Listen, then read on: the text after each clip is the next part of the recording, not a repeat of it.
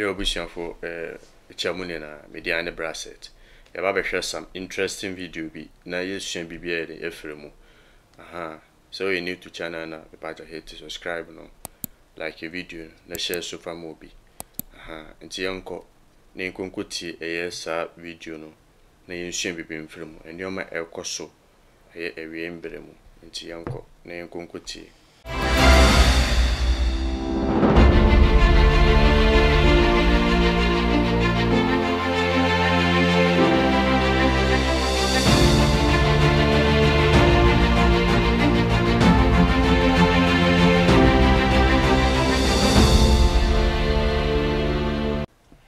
Actually, Daddy. And the young position baby yende na ya born tofa.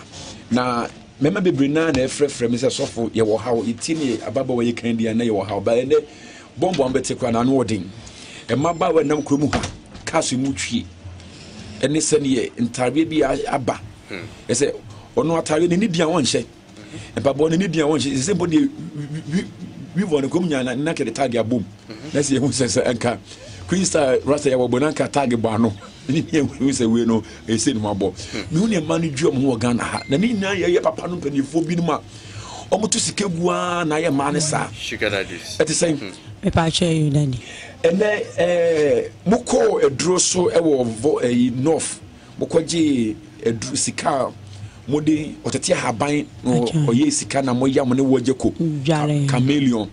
modi dware ya be man discussion ho kra na o de beba den na moye di agi meme sika den na moye ma kofu ku no mu ja mo yire no mo kwame na mo fa so yo Daddy me da se ni enti aye sa ne se obi wo ho a ukofa na o sika pa o di mu chese utimi hu ni company nkole guna se ni dibri a wo no se nipa ko no timi ne wo sebe ebeda ba akope wo frɛ na wo mfa eti saa no wo so peni sika enti wo pese wo ye bibia no ka wo ho wo hu da kokura mu ntimi ntena enti no eni ti na ma ye saa no obia oye premier ni bia oye premier ni no or nyama or the protection who ya nyama because one yes abema befa one more 20 cedis. What did you say? Wow. 200 Ghana. 500 Ghana. And send me nyama nyakura. Say it. You get the feelings. 500 cedis and send me. And obikura ma 10 million kura wa how? Alinda yakaya. Wa ma di bre. Timi ko be ma ba ko no ma be 50 million. Wow. Enti ne say o ma me 500 Ghana me drop en kura me de buy yesen. Chai. Enuti no me bo. Sa nso mo ko dware yem ene nyoma mo ko ye den na mo de influence me ma pa for so ho aye fe no bibi mo wa mo san ye mo. Me pa cho han. Na media to me no na edro bi ana me de sebe me de fa me ba ene be ma koda no. Me modin. Na me krafi ko divoa. Ena ko divoa yi sebe prostitute for no mu yisu. E ma sebe wo wo. Enti be ma ne wo da wo se na wo hote no. Che se onya wachi dikura. Onya wachi dikura. Se wo nye fe kura na onan uti kura nsisu no wani mu yehu. Na sebe wa se kan wa wie. Wo import wa do ni fi ko divoa. Me pa twan na e papa. Queensta. Na eya kete 1.5. Wow. Ebia kwan ne wanti mekra be se 4 enye no nko different be se ebia 6 na ebeba different be se 6 ena me anso minimum haban nura asa ko divu afo ni use wo ma motigate ano no ebia ede mema be se 4 ena ne beda one ne da wi ano akoposa no waye oye wi ano aten akotena obeka se be ma bia ne enye sa ena se woni mema bebre ehia mu a se wanye wo hunu a sebe o asebe sei ena efe nso kura no ube Philippine se wanye hunu ama ho andra ya ti no omode se bi omhu sugum no de na ya moye enhamo ana moye bibi ma ekọ bi medi to me na no ba bia meto adru amesa kira na me nkọ na adru ni ye wo bia ne bo ni ametimi ne be ma da be se 3 weeks me so hwe no 50 Ghana. Wow. Memre tablet kitikiti memre tu mo pe mo ye 20 mo nyina mo ye hwi ni we besi. Say it. You get the feelings. Minya sorry ana wiki. Ebi won so ame am kotena bafu ne machem na spe me nyina afi me mu abesen. Jesus. na besen enti no ebi wo ha na ya ye aduane se wo boyfriend wo ba wo nchen mema ni bi so wo ha so mu sha asinya empenafo a omo nhwe omo yiri mu kura wo fie na yiri bibi oba bi akra na ni na empena ho ano ba bedidi nti me so me pa bibi a me ya me de bechi wan pese me command se ye we mama na waye wo beto se me ne be ma foforo kra hye wa esa ne ma ye wunti me compare wo be ko be sen aba me nchen wow ni ya hunu period Jesus is Lord. Huh? Mpachai period no huna o menstrual we na wanya boso me pachai we ahunu What did you say? It is a jollof rice na mnim say wo pa am dia ye stew and e means be kokko pa na ye ayi 11 top perfume papa na ma ye salad de sinchen ampe wine bi mu adwo ya bubu ice cream agu wudi nyina me de safa utim ubedi be wie no wa elemem it is a when she nyame a wa bra bo nye papa bi mu da Jesus uti kasem no bibia be basa Jesus bibia be basa ena me no me ni nkofu kunu bebre ko out pa because me na me pempenifo from 60 hoko no mo abobra mo sika wo mo nsem me de so mo boys de me ni nyi ho omo na sika wo mo se wo company omo akwa abrabom ti ono ofa wa ohwe wo te se ne ba omo ntete na mi bisa se because mitimi ni ebi numu pie ebi wo ho a man bia na me ne wo ti mi se ebia from anopa we kopem by this time mini me yere bekwa ha nti memfre ewo personal phone na me frɛ wo so sa phone no fi office anu waja ato ho won fa nkofi so wo fie so obeka chem sa ma memfre sa phone no ne WhatsApp line so me nkoso ba bia ne yere ewo no eni ni business partner na yere nu no omo no mo wo sa ewo no eti se mi hia no pa na me mpese oni mi bejae a me sa line me nkoso kura because who say mafra oni mi benya problem ti mi Sia na yere da krom ah na yere wo fe hu na yere pa wo ba wuti say yes na me hwa me nan ne me ho a papa wu ma me no o hwa kwa wo nan no me nan ne me nan fiamfia ne me ho no me am ya we ayele am show dims na wo nan se ne ti tu asase so yi e se mo de ye emu right offense fiber mo de de yeah the period ye jollof rice this some dey sankasa enti me hwe na me hwe ba pa in fact me te shock me say adan e no so yiwani we wona mo hire yiwani hwi ni ho e na me say adan enyu ono nko a me bisa many because me mpanifo dia me no ma nante young boys dem fan say be say 40 pe o say yesu dia me pese den no mo ka fa o mo yire mo kire mu na e ma wa me ba cho woni biskani bi yire afa no wontie o papa bi adwuma first that dey tie ha no Masempa FM 94.7 and now ontie Life FM 107.5 no ontie e no ma wo say ma no so ye e de chimu kun mu fie o ka say na chiro enti enyo no nko anso na me bisa na o ka kire me say yiwani na yiwe na ho hire nkwa obi hu e na fence wo be kwa hwi ni wo na me sesen wo say wo wale wo mu wi a na no wo mu wonim se wa ma wa hye ne ring nti wuntimi nkọ ba bia biem after all no wo ne wo ma wato ka ni ade ama no fi se nkọ ba bia biem wo be kọ dan mu no waja dan mu basa enkola yi basa ne nufu eda ha eta wo bonimu edan mu kankan onsiesi wo no ankasa ne hu yie ni ade saa wati an enti no woyɛ saa woputu kun of because ukura fi a adwuma ba na ebi oba bedu kura na sɛ ukuna aduan na yɛ ready si hɔ oba ya owura no hukodi ekodware wie no wa bedidi obi oba bedu fi anadwo aduan efe na oba ɛyɛ aduan apart from so the message ya aduan di nduru akodware wi so akɔgye bibi wɔ na north de adware ne we nyina no honam ade be na ade chi obi kun I was demu ato mempa fine na maye aduane mi ankasa so ma hye bibia ya attractive enye fe na nipa ne beba bedu ho na obi be frɛ no mebi sansa hwan na afrɛ wo no emema chiri saa emema bibi kituwe bi na ema ode pew small things be put on off wo ho let's say wo no so won chane wonya kokoro emfa me ho wow enye masem mi misasa adan na wo yira frɛ na mebu afu no memfa ho wa bedu ho no meyi na ne mpoboa meyi na taade me hu se wa bre me ne na akoshawa me ogina washroom na me mitutu nsi ogu nachi o shawa wi ama ma wa beda me de me sisi ne sachi na sisi achi am massage no ma massage na emia ne nine tam ni ade atwetwe ne nine tam ni ade atwetwe ni Say it. You get the feelings. Mama wa feel relax na me wi amakopa aduane de abra me wi enu ma ye sweet after milk esi baby massage na nipa ne bekọ no na nani age efe nso ye wo panties wo ho a uni be ma sebe one wo kọ bed so a ne wo be hye e ya attraction nye pant gbagbara enye Party day. Hey, y'all, come look at this. pant gbagbara pant bi wo a ya na enye kura eson dodo efe so yen ema yen pants e na sebi fere ntawo eso pa yen pants na e attract bema pants ni brazier enye sa brazier kakraka ni bi pants ni brazier intina me wo ba bi a me to me pants eye sexy eye fe efe so me mfa me pants ntata bema me ye me period a me de me period sie bema obi wo ha be na nim no wayi ni period bam eputu wo off wo mpesa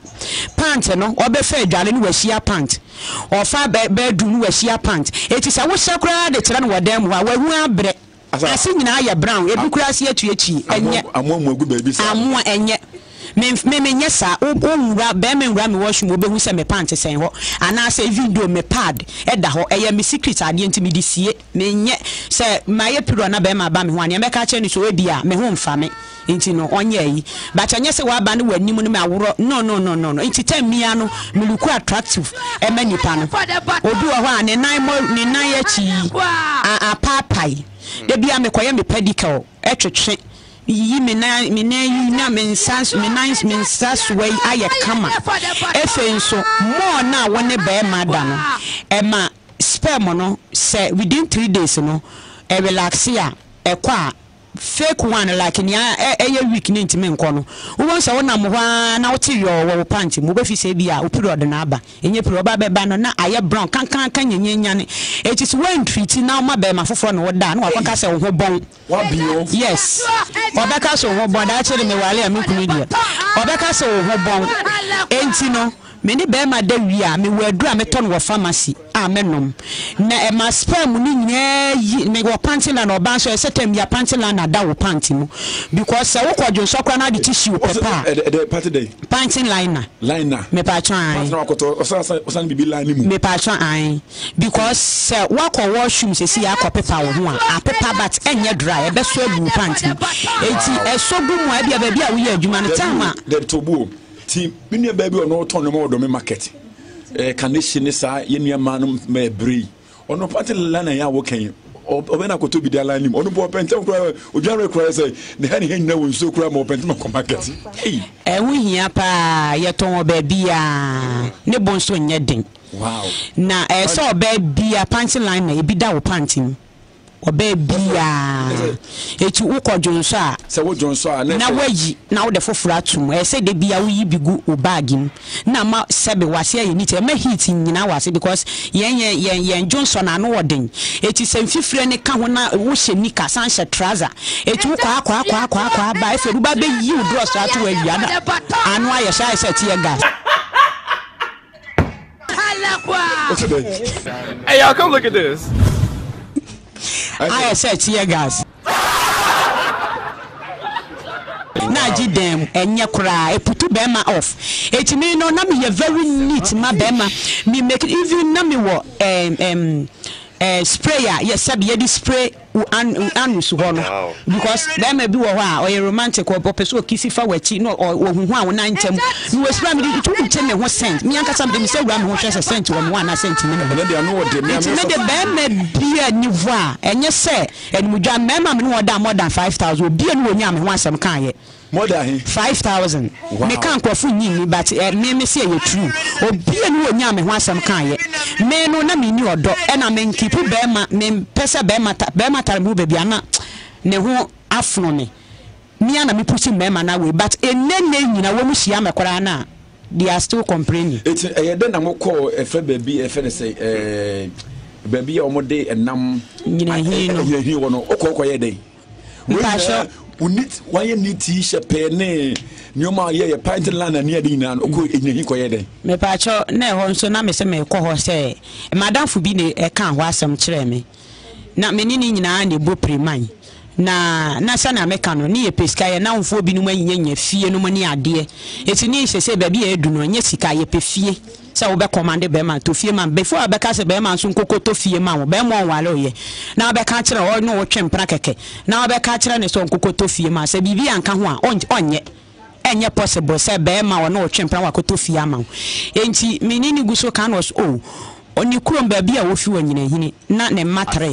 na osoro kan wo mo pa eti ne maami e kan sensuo no ho asem no ka che ne maami se ne amofra no omde wanchi asofofo so astel eti ene omofo onko ho na ne maami se daabi mo mfa onko nti ono fa ne maami achi no koye but okoye ode nkola ne ko hye nsuo ne nsa wo ye up to now ne ba pani ko akọ 14 years suro ne ma biom enti no enkofo fi abrochire ba ayi adwuma ma enkofo bi wa pese okọ abrochire ko gina ho edi brodo ni guwa na kape na honhom na ma wa boa na wokọ eti memi ye nkọ ena msi yo enti ta ma edu so amsi ye nkọ no pese obekọ o se mi nyai ni eni nyame ye chi na msi odabi ti meje ho dalese na mi ame fa aka ena mekọ ye enti mi ko du keje ti ame to brodo etiefo mamenka bi nhyɛ wa setie etola bi abonsam to me young essentially on my dear sir MEC but I am telling you say later obetua it will be bia when nije sa no man ho o yare awokɔ ha okopesika wa ha enuro bosom ensuo hɔ no no owie ye be ye time my advice will be say batanyame ho obema no de wakoma pɛ enti mekɔ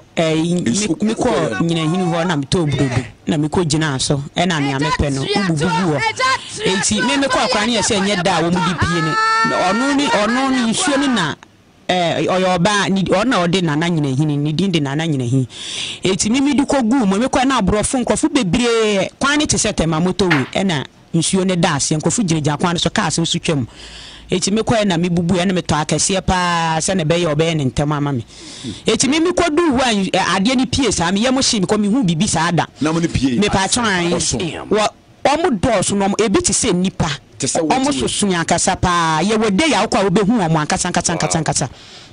enti me kɔ na me to brodo na me bubu ama omo no ɛna ne baba ko pie ye me pa twan enti ne ba ne pie ye no ɛna obɛtɛ hɔ iti obeta ho minim so de amane ekoya na owura nsuo na so pie no mu nyina pie ti won betwa circle wo madua no won betwa circle sasa na wodu nsa nu nsuo mu won betwa asa na omoma no egu wo so nti omu rori saa e na omu de aduane nyina wura ade na se nti omu ho no omu si gold bo mu tirim me pa cho an nti o pie ye no obia ne kala ebo ni tim ba ko ni pie na ye diamond pa ro na se brighten pa ebo na pampam ni nachi enamo me pa twan ada one nso ebo na pampam ni nachi gold enti me hwa de ansem e shrine pa patai ayi ni tia ayi adwene ibia na omusoso nti on befa ayi no mo de koye na me no me emu piesa na ma ye confuse nti me sha asese me de me request ne ko na ma ye confuse request no ho eni yeso ono nso no na mo no oye dangerous pa even so obi ade kra na wutwam wo nsuo no so kekese okay enen kofo person mo frɛ pa asem na bo menum because ne wa famu ina asa ko hye na ma good bo ma pampam no matiko die de na asa try den na nyame ne saka ya ma me sachira ye no me ko dai miti na me te hwa na bibi bowura me se me ko dai miti gold and white na me ko dai eti ade ni bowura me se me ko dai no me hwehwe ya me hedro ba bia me miti nso ko hwehwe ya wanya okwa akra wanya na me ko do me baabi eti miti ya tokro kitu abi na me benya asa ade tokro kitu yi eti me be hu wo ho no mi peja omo di ade na ka tu pepe osidai ade na ye dai no me pa tia wanye na akodo me me pa twan to bi mu na mi ko hu ye nso nsan ko kra hu ho Krista wate nti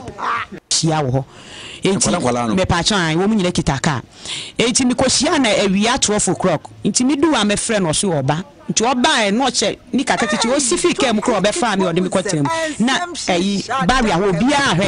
e na ode mi kotena ka ni ye ko ni ye se frɛ ba bi spotem se si a mi hu shop ni po e ɛna ɔde me kɔ ye nti ɔde me kɔ du hɔ no ɛna ɔde me kɔ kyerɛ so me bebo ni ti ni bi eti madam no ɛne apprentice ɔmo yɛ 3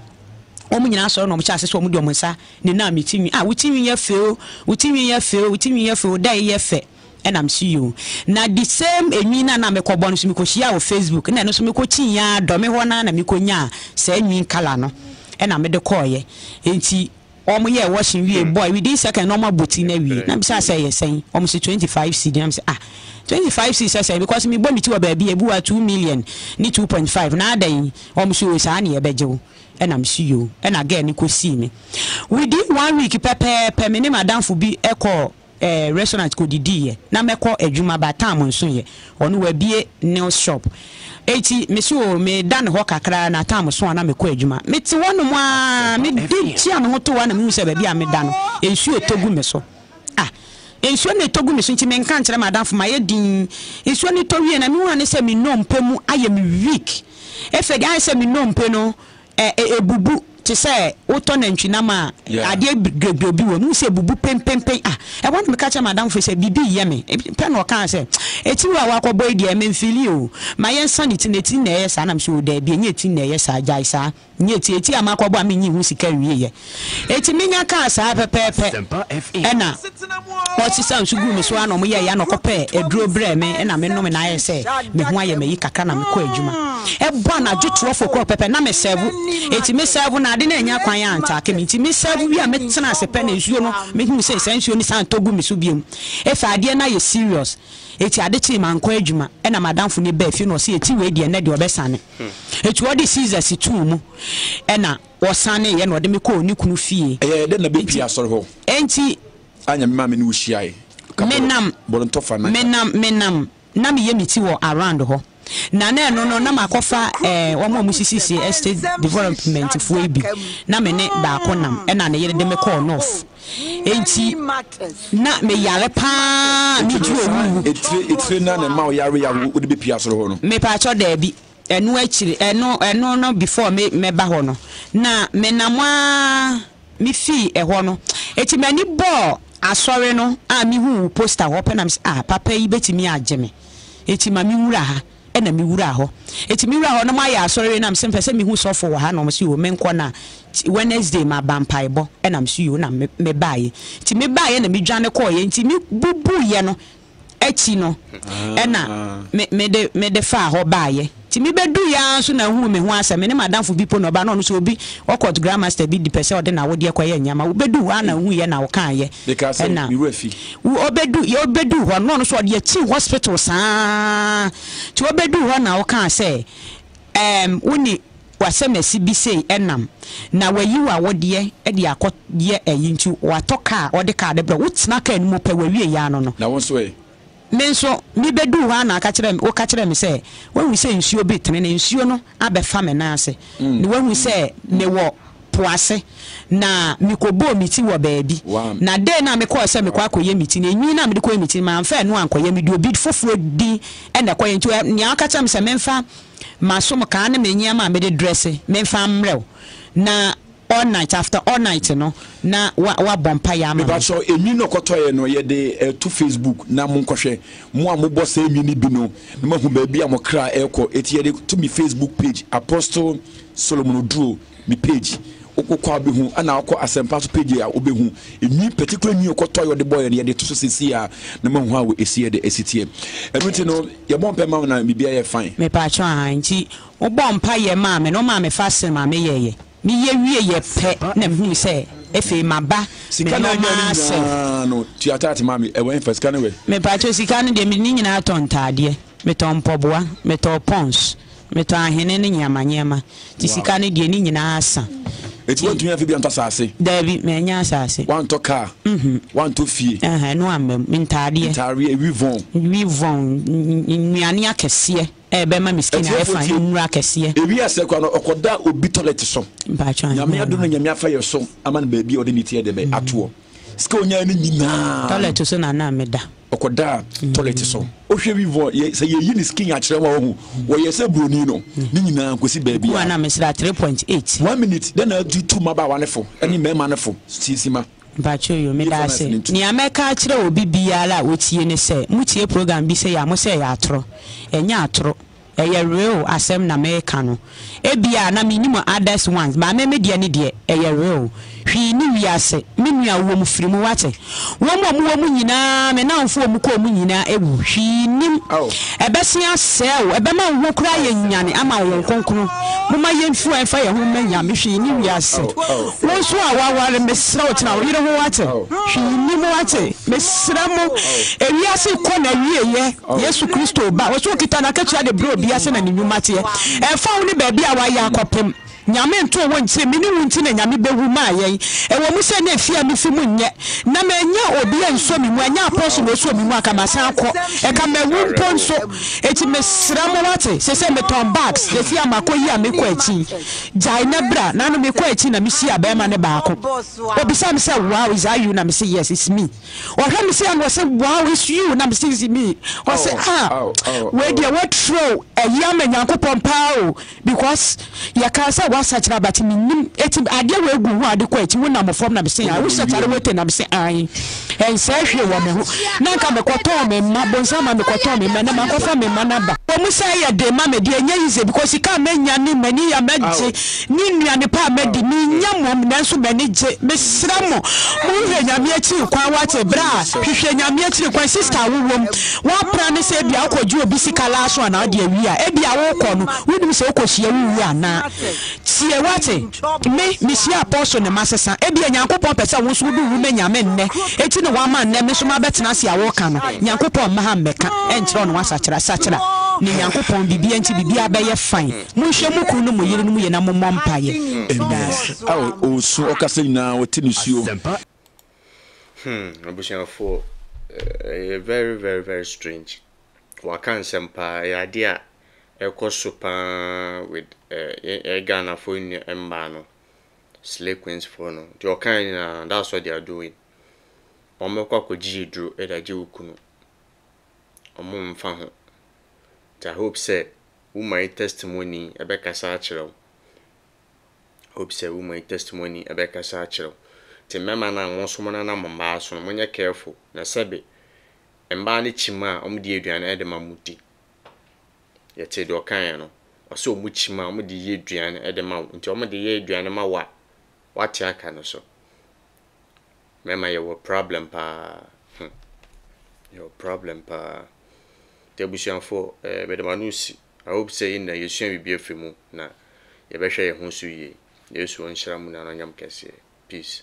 shalom ye besan so hia bio yesu onka mu na